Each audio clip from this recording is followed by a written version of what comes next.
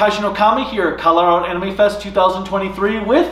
Hey everybody, it's Advent Nebula, long time no see. And we are interviewing... I'm Kyle McCarley, I'm a voice actor.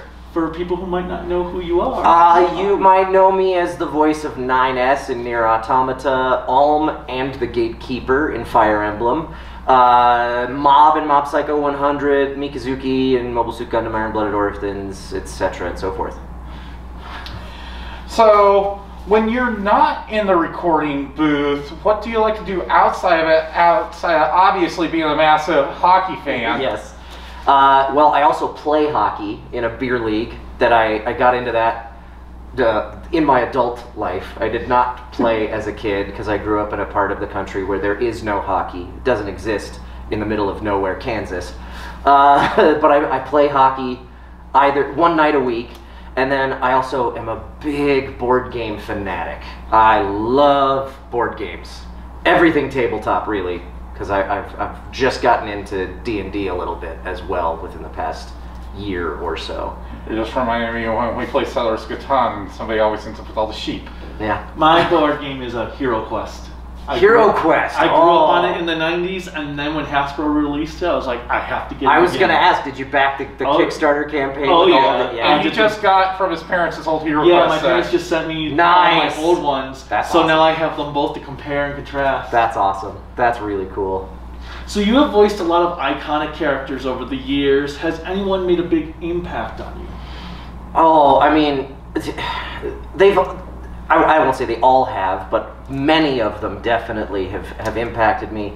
I think far and away the biggest impact that any of them have had on my life has got to be 9S in Nier Automata. That game doing as well as it did, the story that it told, just like really resonated with me while I was in the booth working on it, and then when it came out and fans loved it, it just kind of springboarded me into a new era in my career, which was really, really nice. For me, Nier was my favorite game of that year, and still 7 years later, and with the anime out now, that's become like my favorite game, and I just go revisit it recently. I'm just like, okay, Existential Crisis, the video game, yet why do I love this so much? Yeah, it's so good. And since playing through Automata, I then went back and played the original Nier, then Drakengard 3, and then Replicant when that came out, and I just seeing how everything connects together. I love the whole makes your brain go, yeah, I love this. It's so good. I love this. It's so good. Give me more Yoko Taro. Give me more. That was me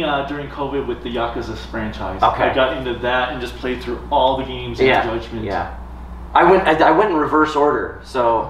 yeah, but it doesn't matter go in reverse order. It doesn't really matter, other than the fact that there's a lot of little Easter eggs that are like, hey, remember this thing from that... Or remember this character and how important they were in the previous game?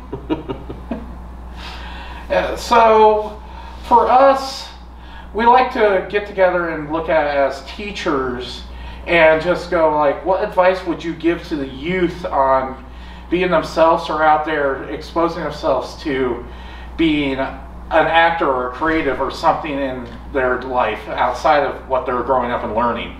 Well, lived experience is probably the number one thing that you can get better at creating art.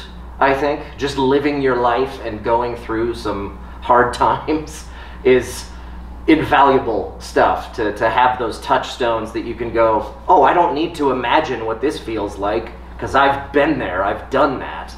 That definitely helps. I think also leaning on other people is a big factor. Like for me, I think I struggled a lot in the early stages of my career because I wanted to do it all myself, and that's not how it works. You have to. Everybody needs help from somebody at some point, so don't be afraid to ask for help. The worst that can happen is somebody says no.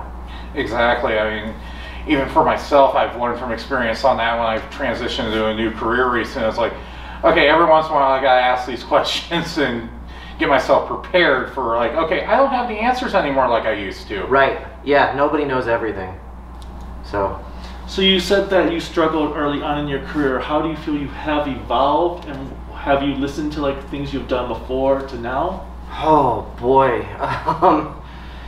I think, artistically speaking, I think living life and going through some stuff has improved what I'm able to bring to the table as an artist.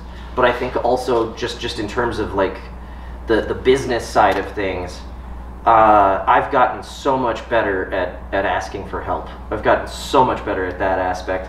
I remember early days of my career, I had this attitude of like, man, if just some agent would give me a shot, I'd be there. And I'm totally good enough to compete with all these other people, so I'm just gonna throw my demos at these agents and someday somebody will pay attention to me. But I made the demos myself, and they weren't as competitive as when I finally bit the bullet and spent the money on hiring a professional to produce my demos for me. I finally got agents to actually pay attention to me when I asked people on the roster, hey, can you refer me to your agent so that I can get in the door.